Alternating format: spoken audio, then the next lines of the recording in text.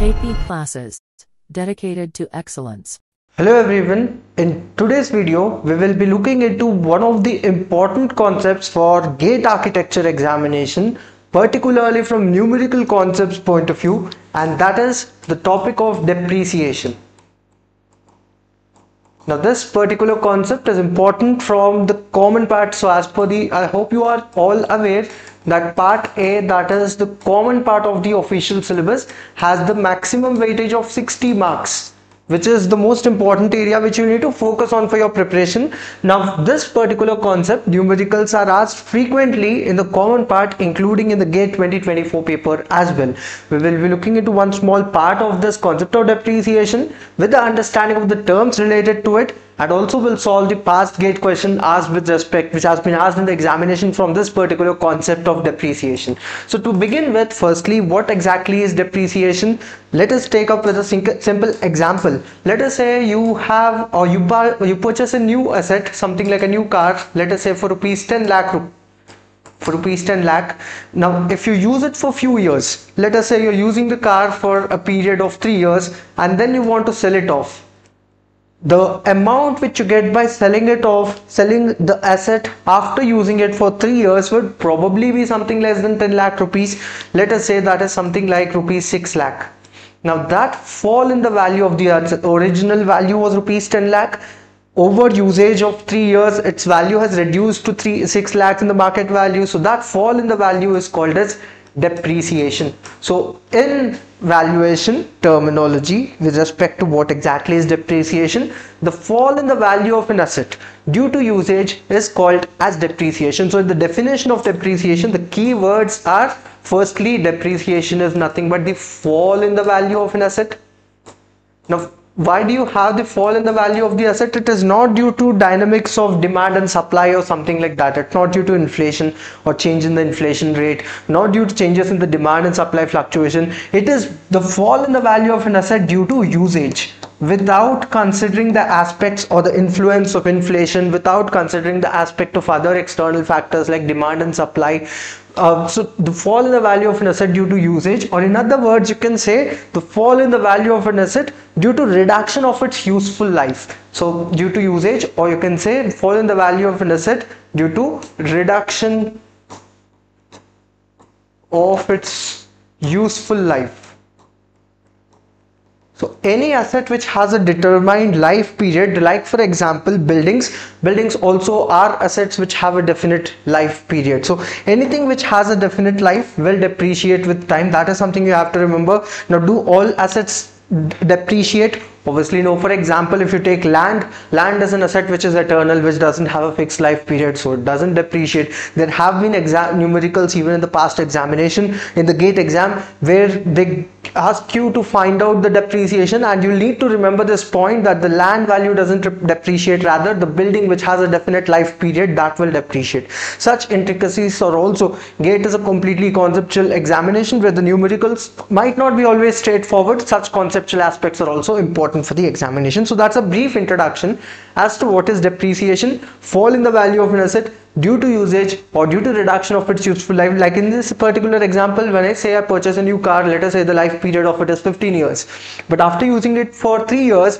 the life will be reduced to just 12 years of time. So that reduction of the useful life will result in the fall in the value of an asset, which is called as depreciation.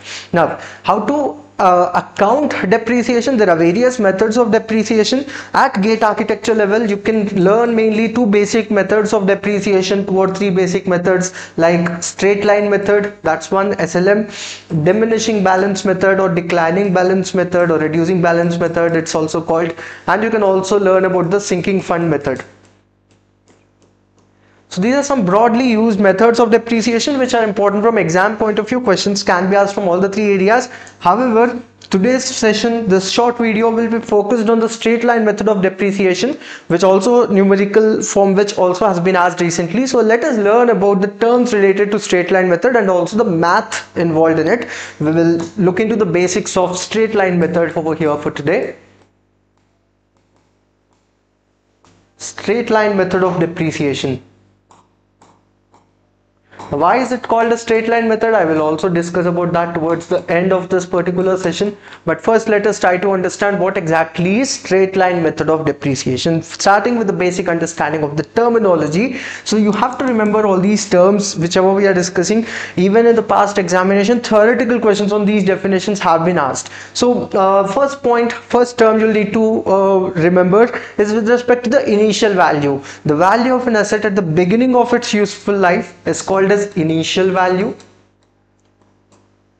Initial value is nothing but value of an asset at the beginning of its useful life. I'm not writing it in detail, like you can write it to your notes. Value of an asset at the beginning of its useful life. We are talking about the asset's value over here. That's initial value. Let us say I denote initial value by I. Initial value is nothing but the value at the beginning of its useful life. That's first important term to assess or to account the depreciation of an asset with respect to straight line method. Second important term is with respect to the useful life, the age, the time period for which the asset can be economically productive. So that's number 2, which you can remember, that is useful life. Useful life is generally in terms of number of years. It is the time period for which, let me denote it by N. Useful life is defined as the time period for which an asset is economically productive. That is number 2, the second important term. Third important term, now at the end of the useful life, any asset which has a definite life period, at the end of it, the value which an asset will still have at the end of the life period, that's called as scrap value, also sometimes referred to as salvage value or residual value. So this is called as scrap value.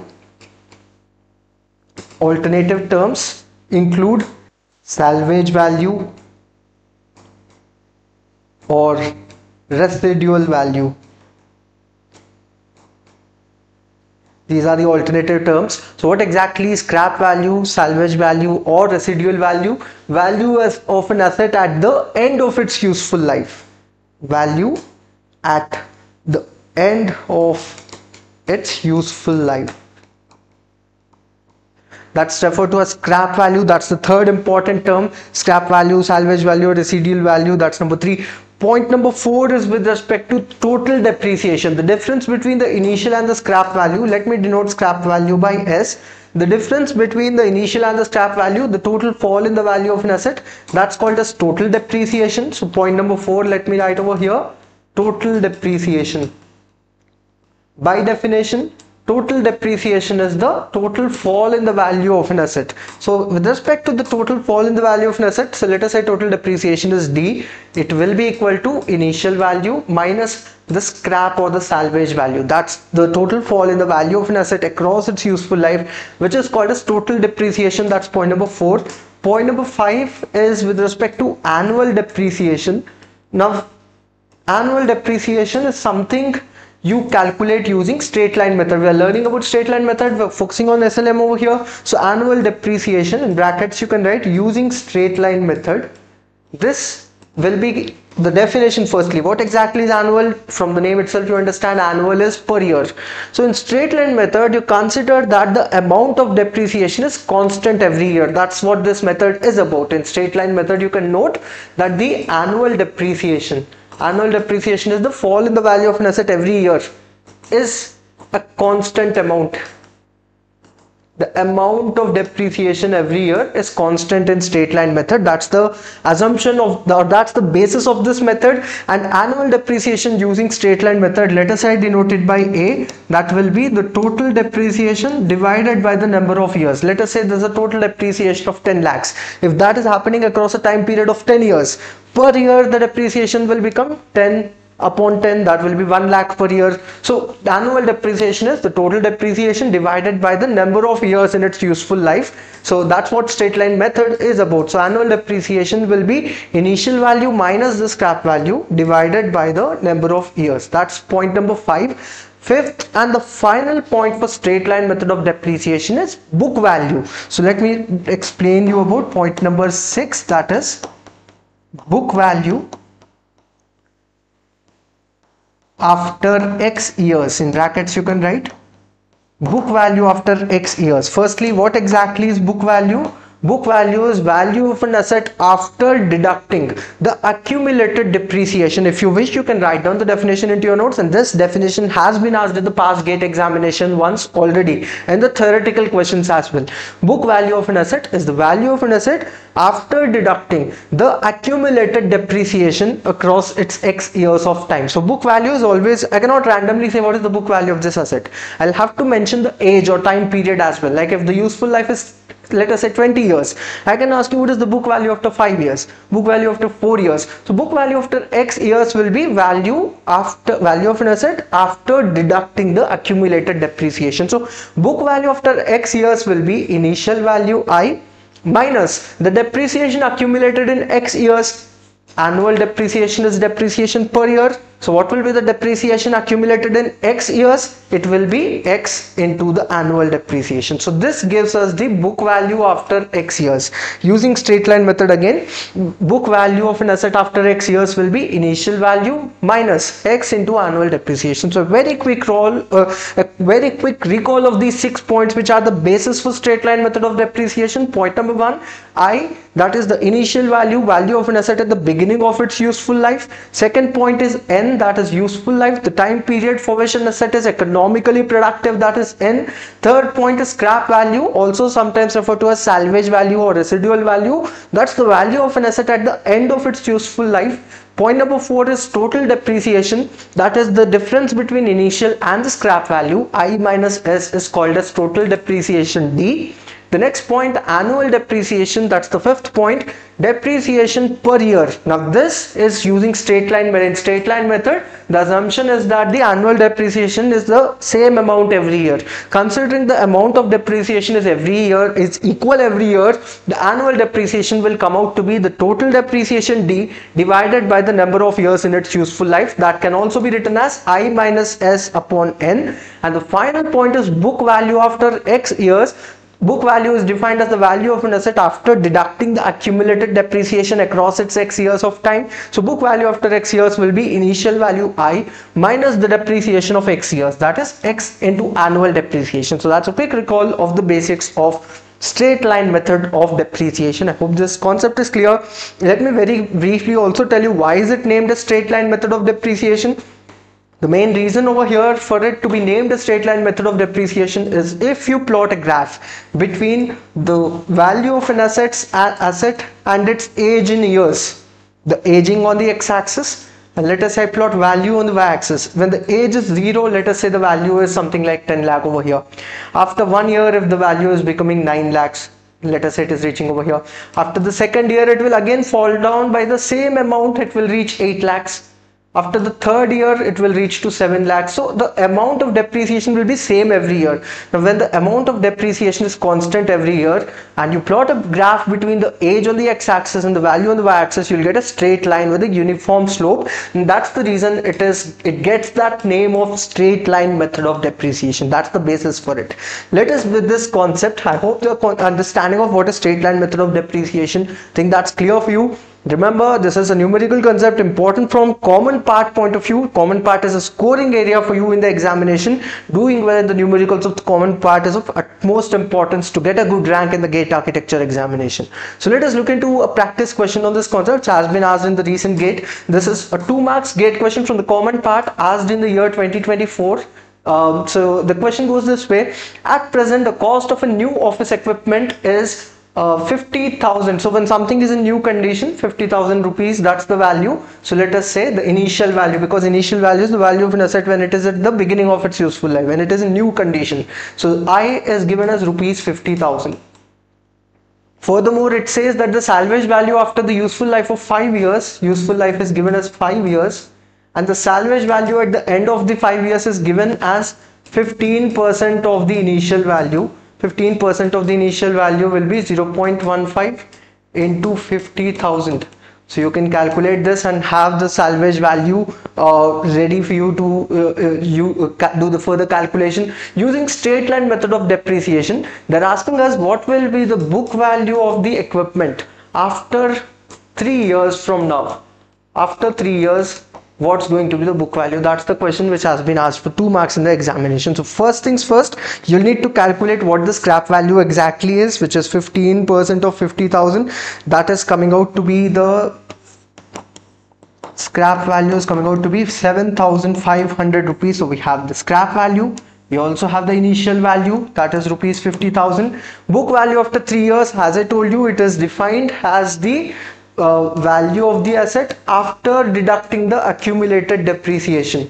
So I, initial value minus 3 years of depreciation. So for that, we need to first calculate what is the annual depreciation, which is total depreciation divided by the number of years in the useful life. Total depreciation is I minus S upon N. That will give us the annual depreciation.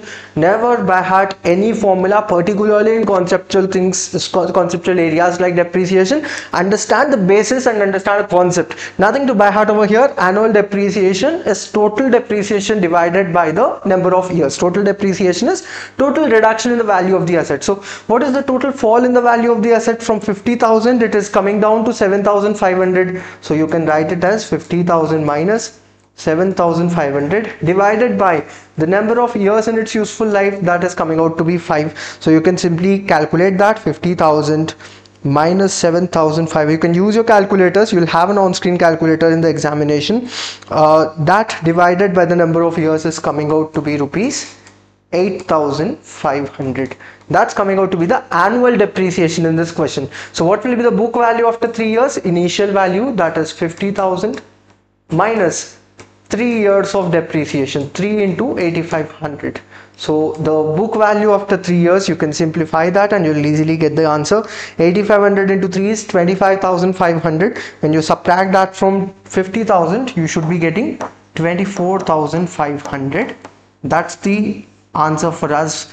The book value after 3 years is coming out to be 24,500, which is initial value minus deducting the accumulated depreciation across 3 years of time. So that's the concept of straight line method. Now this question has been asked with respect to depreciation using straight line method. If you are interested in having a dedicated preparation for the GATE examination with a thorough understanding similarly for other 2 methods of depreciation also, and scored well in the examination, you can enroll into the coaching classes. You can enroll into the upcoming batch by KP GATE classes. You can contact the number given in the description of this video and get in touch with the counselors who will help you through the enrollment process for the upcoming batch to stay ahead of others for your preparation for GATE Architecture 2025. Thank you, everyone. KP classes, dedicated to excellence.